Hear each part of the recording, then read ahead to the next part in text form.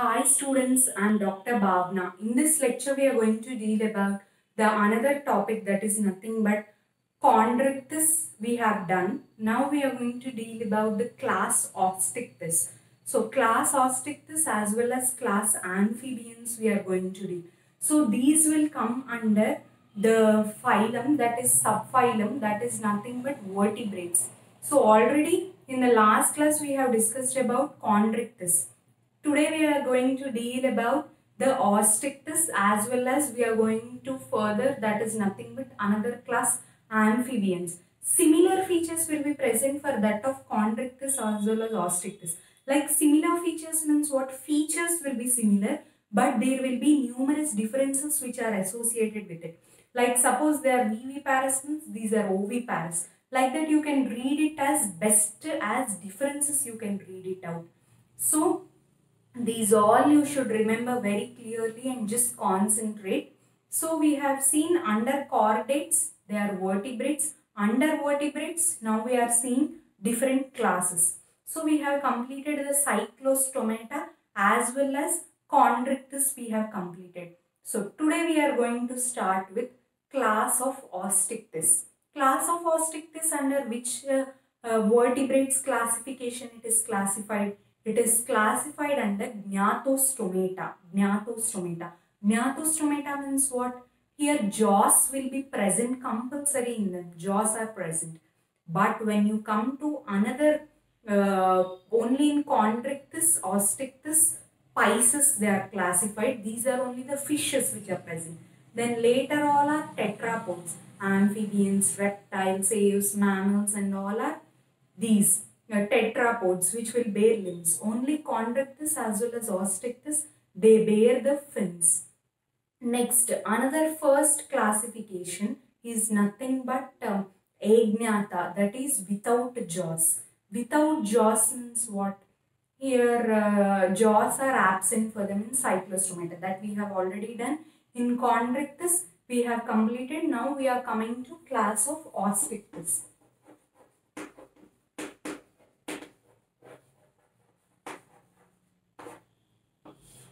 Class of osteichthyes, chondrichthyes, osteichthyes, fishes. So same features will repeat like that of chondrichthyes. Just concentrate. They are, I'll tell you as differences, remember. They are marine organisms. When you come to osteichthyes, these are marine as well as freshwater. Marine and freshwater. They are only marine. These are marine as well as freshwater. Both will come here. Then later, we have seen they have cartilaginous endoskeleton. How I told you to easily remember? Cartilaginous means C and C. Chondrichthyes cartilaginous. Here osteichthyes, they will have bony endoskeleton which is present. So bony endoskeleton.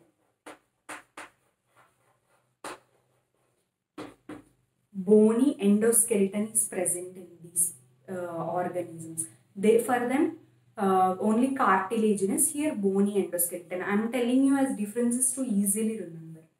Then next, another important point. For them notochord is persistent throughout the life. But for these organisms, notochord is not persistent throughout the life. I told you only in the class of chondrichthyes, notochord is persistent throughout the life. Then in other organisms, notochord is not persistent throughout the life. So notochord is replaced by bony endoskeleton. Notochord is replaced by bony endoskeleton that we have seen. Next, another one about the jaws. When you come about the jaws, about the mouth. Mouth is, I told you for them usually on the ventral side. Here also mouth is usually terminal, that is near the tail, like that it is present. So mouth is usually terminal. Mouth is terminal. Here also same. These are the same features now. Jaws are present. That's why now it is classified under Gnathostomata. So mouth is present, which is usually terminal. Jaws are present as well as teeth are also present. Jaws are present. For chondrichthyes, jaws are very powerful. Here, jaws are just present. They are not so powerful. Jaws are present as well as mouth is usually terminal.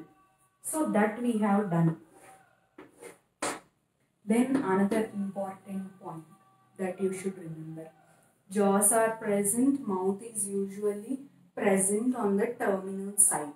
Then another important point is about the respiration. Now you will come to respiration.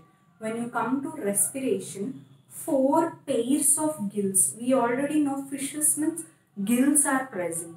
So 4 pairs of gills are present. 4 pairs. 4 pairs of gills are present. 4 pairs of gills which are useful for respiration are present. Then whether operculum is present or no. In chondrichthyes, the before class, air bladder is absent, operculum is absent. But now because we are reading as differences, air bladder is present in them as well as operculum is also present. Operculum is present. Here 4 pairs of gills are present, right? There what I told you, gill slits are separate and they are present. Here specifically they have given in textbook like 4 pairs of gill slits are present. So 4 pairs of gills are present as well as operculum is also present in them. Operculum is present. Then later, operculum is present, 4 pairs of gills are present. And air bladder is also present. So these organisms no need to swim continuously. They can maintain their buoyancy. Buoyancy means what? If they won't swim, they will sink in the water and they will die. For chondrichthyes, they should continuously swim because air bladder is absent in them. But for these organisms, they are very beneficial. That is, air bladder is present in them. So they no need to swim continuously. They can take rest whenever they want, they can swim. So air bladder is present.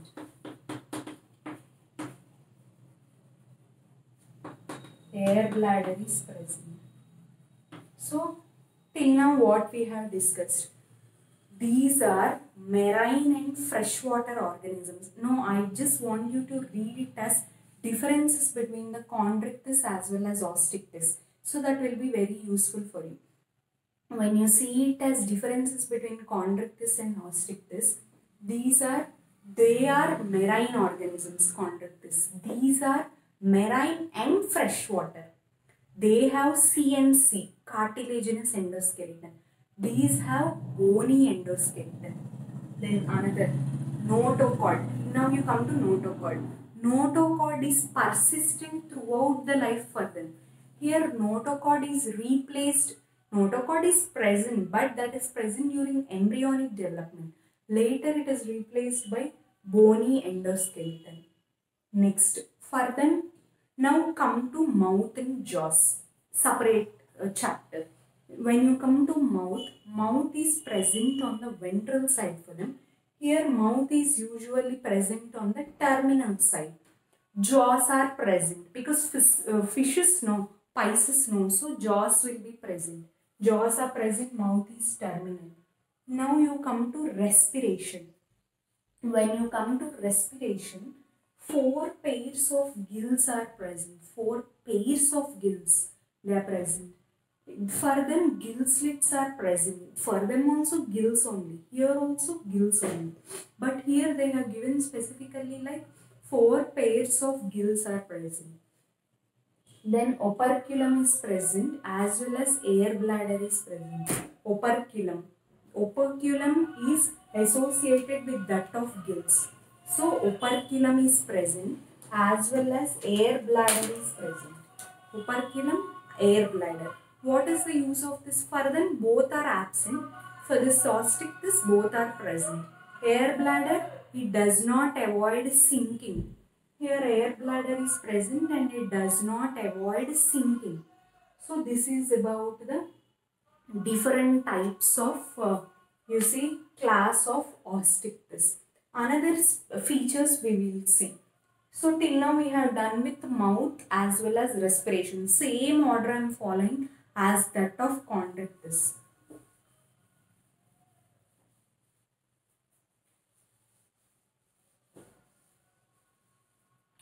So the another important point that you should remember is heart. Heart is two-chambered heart. Same, because it will come under fishes, no? Heart is two-chambered. For these, next what we have seen there, that is, we have seen that specific organs like electric organs as well as the another one, that is nothing but poisonous string are present. Only in class of chondrichthyes they are present. In osteichthyes they are absent totally. So electric organs are not present, nor this one is present. But the body is streamlined body. Same. Body is streamlined. For this, no specific features like electric organs, poisonous strings, no specific features are present. Simply the body is streamlined body. Then these are also cold-blooded animals only. Cold-blooded animals means what? Not maintain the constant body temperature. Wherever they shift from one place to another, this also their body temperature will vary. So they are called as poikilotherms or cold-blooded. Cold-blooded animals. So now we have come to last part of osteichthyes. That is nothing but we have come to the last part, that is nothing but sexes are separate.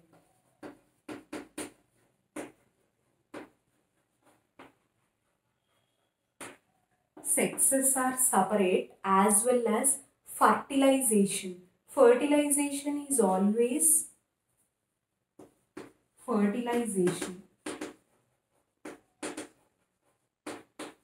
is external fertilization. For them it is internal fertilization. These will have external fertilization. External fertilization that is associated with that. Fertilization is external fertilization, as well as the another important point that you should remember is they are oviparous. Oviparous. Sexes are separate means they are also dioecious only.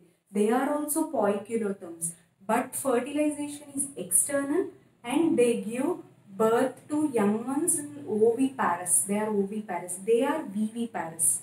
So this is about the different specific features of class osteichthyes. Different specific features which are associated with that of class osteichthyes. That is nothing but we have see for fishes which are the similar features. All the features will be same for chondrichthyes as well as osteichthyes. But the other points like operculum, air bladder, these only will vary. Rest all are same for both the classes. And only one specific feature for that of chondrichthyes is nothing but electric organs as well as poisonous string. Rest all maximum will be similar. One or two differences you should remember. Only differences which you should remember are nothing but for them notochord is persistent. They are marine organisms first. These are marine and freshwater. They have cartilaginous skeleton. These will have bony skeleton. Two differences till now. The third difference is notochord is persistent for them. Here notochord is not persistent. Rest all features are same. Rest all features, heart, respiration. Next, operculum. For them, operculum is absent, air bladder is absent. For these, operculum is present as well as operculum is present as well as air bladder is present. That's all. Next, rest all are similar. Heart is two-chambered, body is streamlined, poikilotherms, sexes are separate. Now again here one difference comes. That is nothing but their fertilization is internal and they are viviparous. Here fertilization is external and they are oviparous. Only these are the differences. 5 to 6 differences only between osteichthyes and chondrichthyes. Rest all are same. So you should read like differences. It will be very easy for you in this aspect.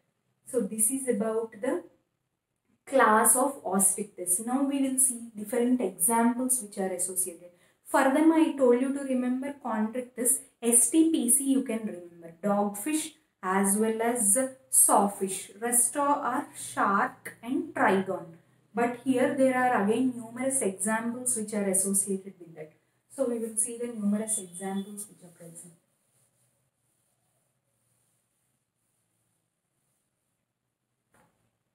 So numerous examples which are associated are for class osteichthyes. Again they are divided into 3 types. That is nothing but marine, freshwater as well as aquarium. These all 3 or 4 times you should read and remember regarding those, or else you can't remember in the future. Like because here I told you they are marine, freshwater, and in aquarium also you can grow them. So that's why 3 numerous examples will be present. For them only 4 examples are present. STPC you can remember. For cyclostomata also you can easily remember. Like petromyzon is lamprey, as well as Nixin hagfish. Hagfish is only that is related to cyclostomata. That is nothing but without jaws. Rest all fishes will belong to chondrichthyes as well as osteichthyes only. Only 2 fishes for that of chondrichthyes. Rest all fishes, majority which fishes will come, they are classified under osteichthyes only. So again here numerous neat questions are asked based on whether they are marine or whether they are freshwater organisms or whether they are belonging to, like that numerous, these are freshwater organisms. They'll give you which are freshwater organisms. They'll give you numerous examples. If you read this only, you can easily identify which are freshwater as well as which are marine. You can easily identify based on these only, no, or else you are not able to identify which are freshwater, and also you should remember the like differences. Only 2 examples that are related to marine organisms. They are nothing but exochetus as well as hippocampus. Exochetus and hippocampus. Exochetus and hippocampus, they both are marine organisms. Next, when you come to freshwater, first I will tell you scientific names. Next, later we can see about the normal names which we use daily. So, freshwater organisms. Again, 3 organisms for freshwater. That is nothing but labio, Cutla, Clarius. Labio, Catla as well as Clarius. These 3. Then the third is aquarium. In the aquarium, what fishes you can grow them? That is nothing but betta as well as pterophyllum. Betta as well as pterophyllum. So these are the 2 organisms which are associated with that of aquarium. Freshwater, these 3. Marine, only 2 organisms. Because they are classified under marine as well as freshwater, That's why I am telling you like numerous differences. So I think you all are clear regarding that of differences between the class of Chondrichthyes and osteichthyes. I think you all are clear.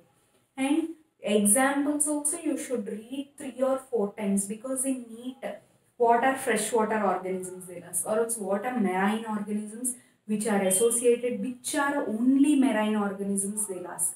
Then you should not, only these two you should remember in class osteichthyes, and rest all of Chondrichthyes you should remember. Chondrichthyes for all are marine only, no, nothing is freshwater organism. So like that you should remember for them. Next, when you come to these organisms, again they are freshwater. When you come to aquarium, it is nothing but betta as well as sterophyllum which comes under. So these are the main differences which are associated with that of these. So exochetus. Exochetus is also called as flying fish. Flying fish.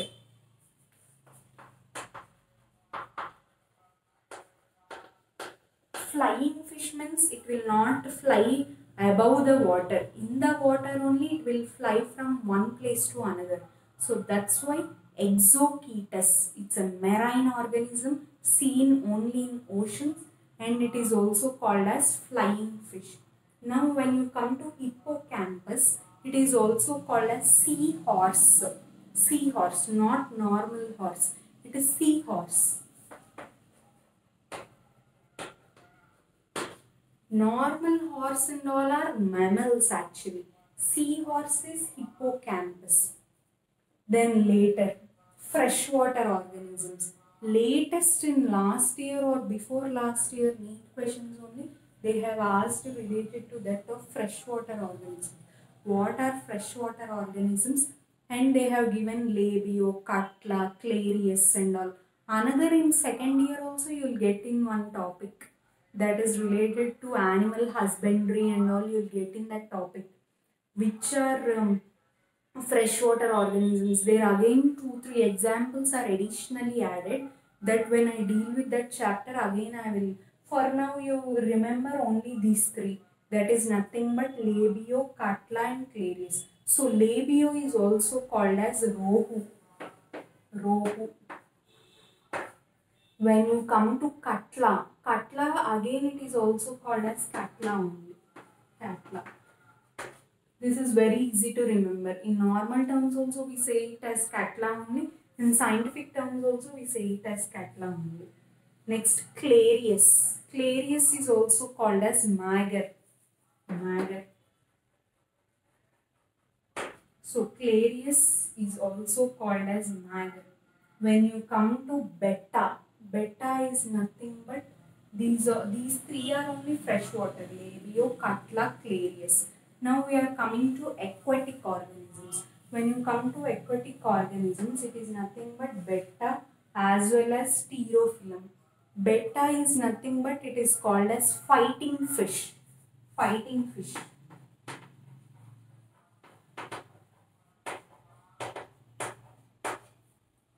Pterophyllum. Pterophyllum is angelfish.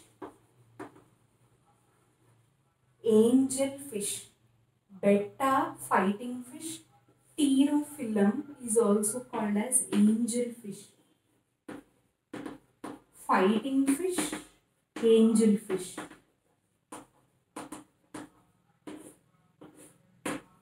Exochetus, flying fish. Hippocampus, seahorse. Labio, rohu. Cutla, cutla only. Clarius, it is nothing but magar. Betta, fighting fish. Pterophyllum, angelfish. Why I am taking so much time and explaining you regarding all this? 2 or 3 times here I am explaining. Again later you should read for 2 or 3 times. Then it will be very easy for you to revise and remember what are the differences between all of this. You should remember the differences. So this is about the different examples of class osteichthyes. From now, whatever the classes we deal, numerous examples will come. That's why in full chapter of animal kingdom, vertebrates is the toughest part for you, all of you, because rest all one or two examples, suppose Annelida means you can identify which will belong, earthworms will belong to that, like that you can easily remember. Cnidarians means only two organisms, easily you can remember till that of phylum Chordata, Hemichordata 2. Rest all one or two, only for that of mollusks numerous will come. So mollusks you can concentrate and leave that part. But when you come to the phylum Chordata, again for you it will become very difficult for you. Like numerous examples will be given. Till now what we have done is only cyclostoma, chondrichthyes as well as osteichthyes. Then next chapters which we are going to deal, that is nothing but amphibians, reptiles, mammals, numerous examples will be there. That's why it will take one class for telling you all the numerous examples which are associated with that. So that's why I want you to revise day by day which topics I am sending you. Revise it, read 2 or 3 times. I am telling you 2 or 3 times. Then it will be very easy for you. So these till now in vertebrates only examples if we are going to discuss. It is nothing but cyclostoma is petromys on lamprey as well as myxine is hagfish. Only one fish, hagfish. That is related to cyclostomata. Next to another two fishes. Another two fishes is Scoliodon is dogfish as well as Pristis is sawfish. Rest is Trichon, Carcodon, you can easily remember. When you come to class of osteichthyes, again here only numerous you should remember, like marine, freshwater aquarium. Marine means exogetus, flying fish, hippocampus, seahorse. Fishes, maximum fishes will be here only. Then freshwater is labio rohu, cutla, clarius, betta fighting fish, angelfish. These all will come, majority fishes are under class osteichthyes. Like that you can easily remember. From next which we are going to deal with amphibians, reptiles as well as mammals. No fishes will come. Only all reptiles, frogs and everything you can come. That's why you can, if they give numerous NEET questions also related to this, you can easily answer because majority of the fishes belong to class osteichthyes. Few chondrichthyes, only one that is related to cyclostomata. So this is about the class osteichthyes. Next class we are going to see about amphibians.